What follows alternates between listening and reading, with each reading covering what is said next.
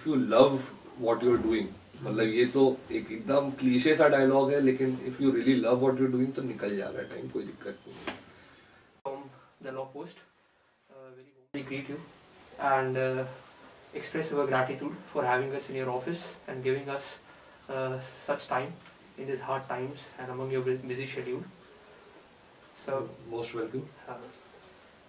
Whenever a student chooses to join law, or then he, for the first time, he thinks about becoming a lawyer. Yes. So that's the first idea which he gets. Of course. So what made you choose this particular field, and or at what point you decided to make this law as a career in this field specifically, and then if we'll discuss in detail what made you choose litigation also. Of course, litigation. So for me personally, there were a lot of governing factors. See, everybody has different circumstances prevailing in their lives, and myself, I am a third generation lawyer in my family. So as I have grown up, I have come across my family members discussing cases amongst each other. There were some peculiar circumstances when one of my family member was opposed against another in a case, in a certain case, and they used to discuss whatever the points in their cases are. They used to argue with each other like in a mock way, and some of the times it would happen that when there's a new amendment coming, or when there's a new law to be introduced in the parliament, or a new bill has been passed, they would discuss all of these matters in front of me. So all of that really spiked my interest towards this particular profession. Also, I feel that this profession gives me a much better understanding about the society. Like all the laws, what do laws do? Laws govern the rules of the society, right? Whatever the prevailing laws are, if you are well versed with all of these laws, like for example, if we take the major acts, say Criminal Procedure Code, IPC, if you are well versed in these, then you are well aware that what your rights are, what are the extent and what are the limits to which the police or the investigating authorities can superimpose on you, and what would your rights be if there is, for example, a particular incident of search or seizure at your own place. And if, most importantly, if you are well versed with the Constitution of India, you know what your fundamental rights are, you know what duties you have towards the nation as a citizen, and these matters, these laws, like for example, Constitution, we read the Constitution when we are, I guess, in the 6th or 7th grade, when civics as a subject is introduced, and it gives you a basic understanding towards how our country is run. I mean, what is the most important thing, what is the basic principle, the underlying principle, the mother of all laws, the Constitution. If a person is well versed with the Constitution, they would know what their fundamental rights are, what their duties are, what are the other manners in which the country is run as a whole, right? Like all the constitutional authorities, who a president is, who a prime minister is, who a chief minister is.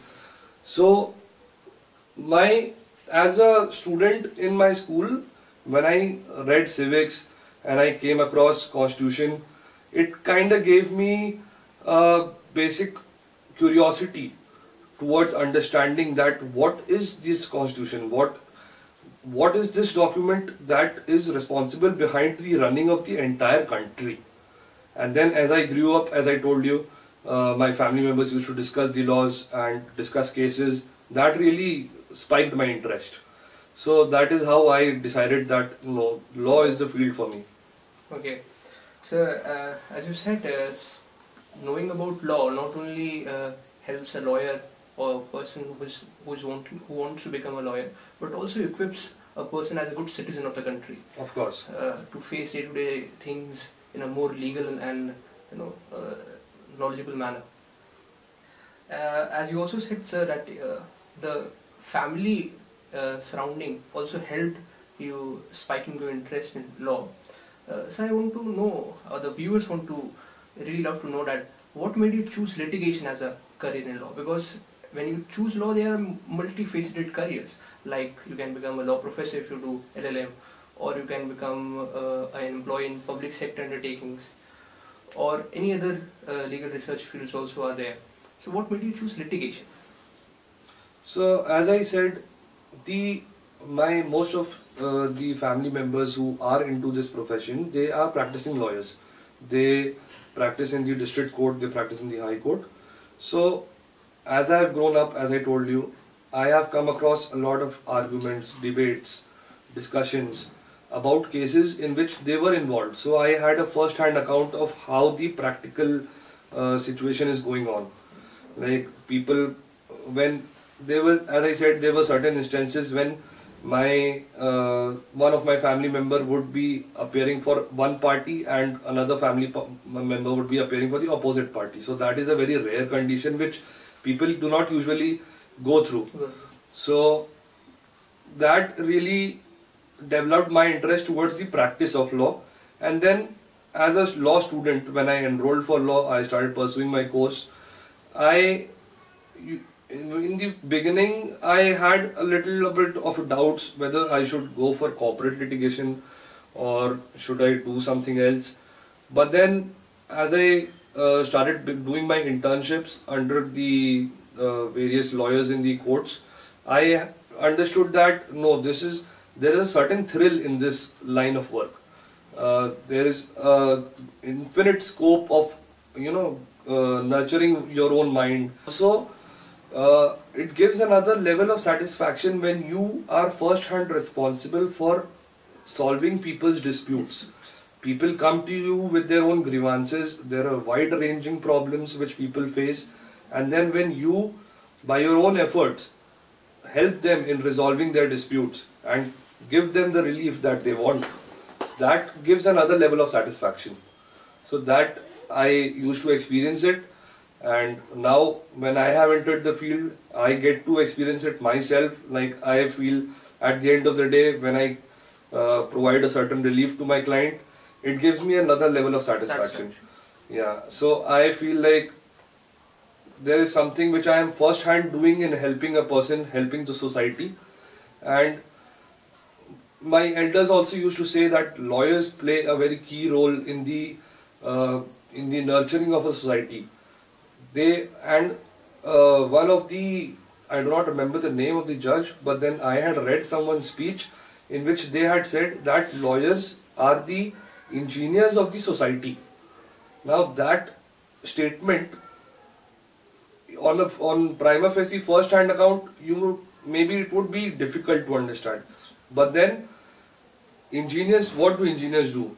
Engineers apply their mind, apply their knowledge. They apply their minds, they use their knowledge to craft, to innovate, to develop new ways for the furtherance of the progress of the mankind. So in a way, what they do results in the progress of the society. So that statement that the lawyers are the engineers of the society, so it makes so much sense to me now, because let's take an example. Let's take an example of the Oliga Tellis case, the landmark case in which the right to livelihood was introduced. Now somebody, the hawkers, the street hawkers, street vendors, they approached the court. They approached a lawyer. I have such and such problem. I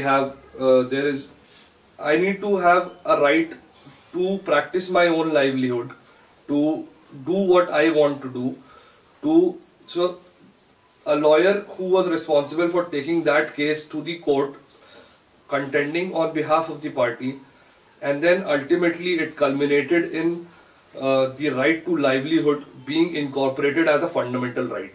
So the Oliga Tellis case, and there are various other cases in which the fundamental rights have been incorporated, the definition of fundamental rights, right to life and personal liberty, the freedom of speech and expression, all of these have been broadened. How have these been broadened? By the efforts of lawyers who approach the Supreme Court, they approach the high courts, and they contend the cases, and because of their efforts, the magnitude of a person's fundamental right gets increased, multiply. So this is what I think, that a lawyer, if a lawyer puts in his effort towards contending, towards representing his client, he can do a lot of stuff for the society. This is what I think, and that is why litigation as a profession has always fascinated me. I think, sir, this will be the title of this interview, that lawyers are the engineers of the society. Yeah, sure. This is the first time I am listening that the law profession in this perspective. So, sir, after knowing that you have had such influences for law, what was your experience? Would you like to tell us about your college life and in which college you studied, and what was your whole experience while studying there? Okay. So I studied in Hidayatullah National Law University, Raipur. I entered the college in 2011, graduated in 2016, and the experience was quite good because, of course, it's a national law university. The resources that they provide you for your nurturement, that is very good, that is very nourishing, and the certain facilities that they provide, for example, the libraries and the fully operational IT labs and the internet facilities, all of them, especially the academic teachers, professors, they play a very good role in shaping your journey as a law student. And one thing I would really like to point out is that a law student, they should spend as much time as they can in the library, because the collection of books that a college provides, a person would take at least decades to maintain such a library, because there are foreign authors, there are domestic authors also. So that kind of a collection is very rare to get. And my experience was quite good because firstly, the faculty was very good. I have done honors in Constitution, and the faculty that I had was Madam Kaumudi Challa. What do I say? I do not even have words for the kind of knowledge that she possesses. She had taught us constitutional law and administrative law, and those subjects are deeply ingrained in our minds right now, and the way she used to teach us. And similarly, it goes for the other subjects as well. So the kind of guidance that you get by the teachers, the kind of exposure that you get, because in an LLU there are students who come from all across the country. So you get to experience different cultures, different kind of languages, and people from different places, like people who come from metro cities, they bear a different kind of an IQ. Usually that happens, and all in all, it was a very great experience. So you have been out of, as you have told us, that you have been out of law school for last 4 years, I think so. Yes. So what is your advice to students who have just passed in this year of 2020, in the year of pandemic? Wow. And what is your advice to them who are the freshly law graduates? Yeah. And whether they should opt for further studies in law or not? What do you take on that, sir? Well, yeah, this is a very unique situation which has arisen due to the pandemic, and it must be very infuriating for people who have just graduated and now they do not have the means to go out and look for jobs, and even the courts were closed, so people were not able to go out.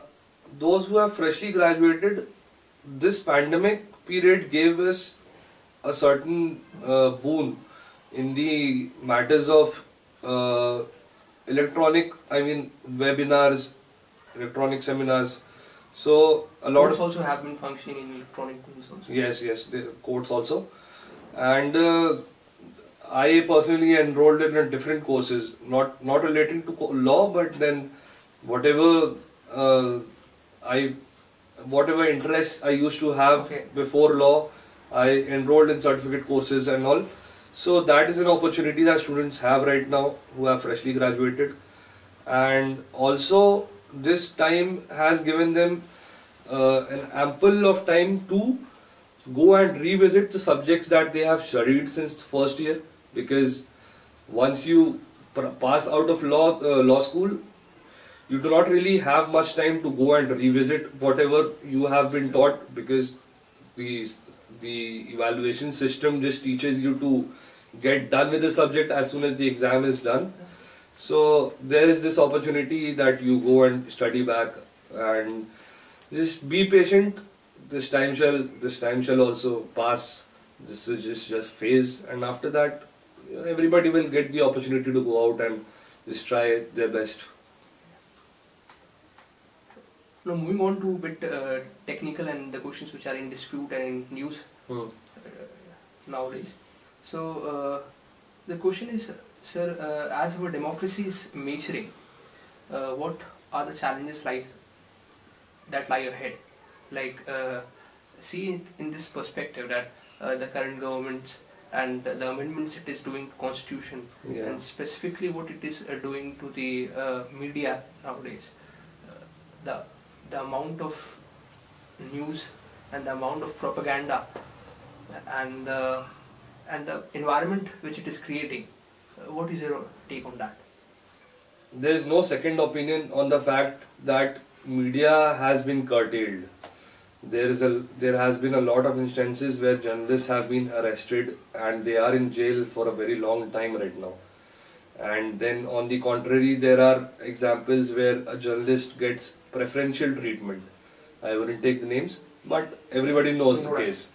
And one would say that these are difficult times. This current regime, some would say, has been acting in a very controversial manner. And the way the media has been curtailed, the way a lot of journalists have been arrested and their rights have been severely violated, it would seem that India is heading towards a very darker place, and there are actually facts which would corroborate the same. For example, if one would see the Press Freedom Index, India ranks 140 out of 180 countries. That is a very, very scary statistic. And there are actually a lot of institutes and companies and institutes operating at a global scale. They measure how the democracy of a country is operating. I would give a particular instance. There is this Economist Intelligence Unit which operates out of UK. They measure the democracy on the basis of how well the participation is of the public, what is the political atmosphere, and the freedom of press, of course. So they use these measurement tactics to ultimately give a score to the democracy of a country. And very unfortunately, from 2018 to 2019, in just 1 year, India slipped 10 places. India now holds 51st rank. And there are certain other think tanks, there are other bodies also which measure democracy. For example, there is this VDEM from Sweden, and the report says that the democracy in India is actually in a declining phase. So all these reports done from independent third-party bodies, they would shed light on the fact that India's democracy is not functioning very well right now. But then on the plus side, one can see, for example, I gave you the ranking which was given by EIU from UK. So their rank was India's rank at that time in 2018 was 41st. 41st out of, I guess, 190 democracies which there are in this world. So I think that is a very decent rank which India held. And considering the fact that India is such a huge country, hosting such a variety, such a diversity, cultural, linguistic, religious, such whatever fascist kind of regimes are imposed by the government, that would play a very active role. And personally, when students from Delhi, they stood up against the anti-CAA protests and everything, that kind of inspired me a lot, because it showed that students are not going to just sit back and relax like the image which is portrayed, that students do not do anything, they just chill and relax. It is not the thing. The first group of people who stood up against the anti-CAA protests was the students. So I think that the youth has a very major role to play in this. And if more and more people are acquainted with the constitution, more and more people start being aware of what the current state of affairs are, and they start voicing their opinions, then I think that of course India would go towards a very better place. So very rightly said that youth should very actively and very in a very forefront manner participate in the election of the government and the overall working of the democracy. Yeah. Strengthening of laws, how can reduce the crime in society? Like if any instance happens, sometimes custodial death happens, sometimes rape happens, then the society speaks for to make more strengthen the laws in IPCs. Then how that strengthening of laws can reduce the crime in society? What is your take on this? I think is exactly the same, that strengthening the laws, I think, delivers a message towards the society. It kind of puts it in the subconscious of those people who are going to perform some wrongdoings, who are going to perform some criminal acts. It would be fed in their minds that what the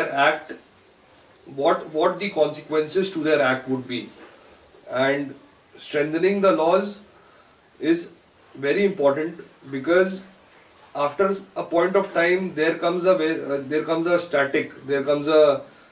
saturation point to which people think that what consequence would come, this certain consequence, yes, we'll deal with it, no problem at all.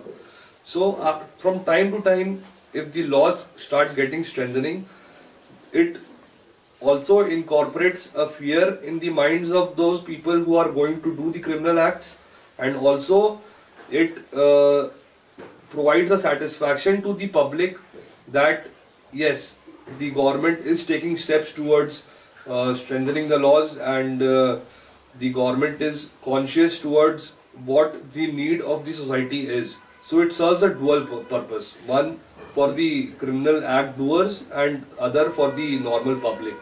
So it gives them a level of assurance, it gives them relief that yes, this might help us, this might help reduce the crime. Whether it does or not is a different story, but then what it serves to do is this twofold thing. So I think strengthening the laws reduces the crime. That is in theory. I mean, the practical statistics is something that would have to be seen, surveyed and everything. Okay. But in spirit, I think yes. Sir, in practical, 90% of the accused, they don't know the law. Like the person who committed rape, he actually don't know the consequence of that rape. In what are the laws given in IPC, he don't know about that. Yes. Okay, sir. So how can we expect from that a criminal mind, like a guilty mind person who is committing the crime, कि the strengthening of laws can stop that man from doing that crime? See, what it does is that by strengthening the laws, we mean that there is an amendment which would be carried out in the laws. Like if there is if the stipulated punishment is imprisonment for 3 years, now if there is an amendment carried out, it delivers a message towards the public. It would be flashed in the newspapers. It would be debated in the news channels that the punishment is proposed to be increased. Yes, you are right in the point that most of the criminal minds, they do not care. They just have to do their act. They mostly do not think about the consequences. You are right on that part. But what can also be seen is that not all of them are mentally insane, right? Not all of them are incapable of understanding the consequences. Most of them do. Most of them do understand, but they are so habituated in offending, in doing the crime. They are so used to doing crimes that they do not care about the consequences. So again, it is a theory that strengthening the laws would help in reduction of crimes, but as I said, it serves a dual purpose. One, if the person is capable to understand the consequences, the legal consequences which would follow, in that case, well and good. And otherwise, it is also for the public. It also serves as a deterrent to the public, that they would know that this act is not to be committed. So, as I said, not all of them are completely out of their minds. Most of them, some of them, are aware what the consequences could be. So that is it. Sir, abhi recently Supreme Court quoted one statement that you should go to High Court under Article 226, and that thing portrays very differently in the society.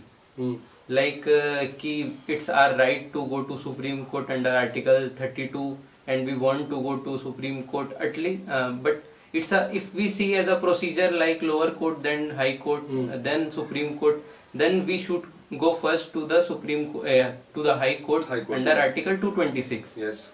Because Supreme Court is already overburdened with so many cases.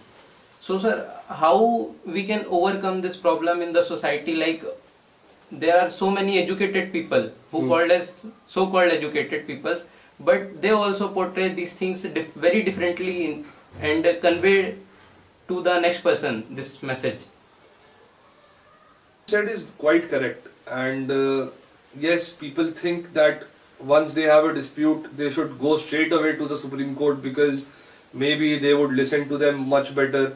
Whatever presuppositions they have in their minds, I think that people prefer going to the Supreme Court directly. Because one reason might also be because lawyers over there have they are well-renowned lawyers over there. People hear their names all across the country. Names like Mahesh Jetmalani, names like Dushyant Dave. These names are heard by the people from all over the country. So they think that their disputes would be better solved by those lawyers. But then again, there is a certain procedure. One has to approach the High Court under Article 226, and after that, if they are aggrieved by that order, if the High Court failed to give them a relief, then they are supposed to go to the Supreme Court. One possible solution out of this was given by our Attorney General K.K. Venugopal recently on 26th of November. He said that there should be intermediate courts, courts which would operate between High Courts and the Supreme Courts. So those courts would act as courts of appeal. Now what would happen because of that is, one, if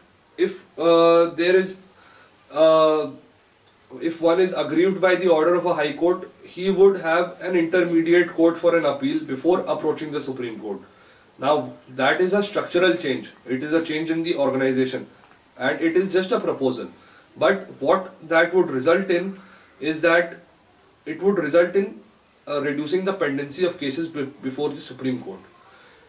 And what that would help, how that would help is that the Supreme Court would be in a position to help hear people much better, hear the cases much better, and they would be able to allocate much more time in hearing the cases. And yes, people tend to approach the Supreme Court before High Court, and then they get their cases dismissed from there with heavy costs, imposition of heavy costs. But for that, people are supposed to realize that actually High Courts have more power than the Supreme Court. The ambit of Article 226 is wider than the ambit of Article 32. But this is something a layman is not supposed to know. They cannot supposedly know about it. So people should be made aware of it. And as again I said, lawyers play a key role in this. The lawyers should advise their clients better. If they do that, then maybe people would understand the procedure of how things are going to, what the established procedure is. Sir एक बहुत बड़ा change जो आप जब college में थे और आप तब इंटर्नशिप कर रहे होगे और आज जब आप खुद लॉयर बन गए होगे, तो उसमें एक कैसा चेंज हुआ आपके माइंड में और एक क्या पर्सपेक्टिव नया डेवलप हुआ बीइंग अ इंटर्नी उस समय और आज जो आप लॉयर बन गए उस समय?